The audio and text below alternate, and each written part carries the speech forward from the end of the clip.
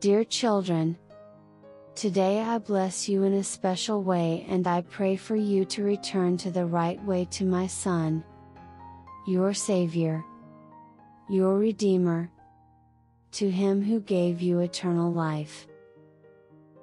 Reflect on everything human, on everything that does not permit you to set out after my Son, on transience, imperfection and limitation. And then think of my Son, of His divine infiniteness. By your surrender and prayer, ennoble your body and perfect your soul.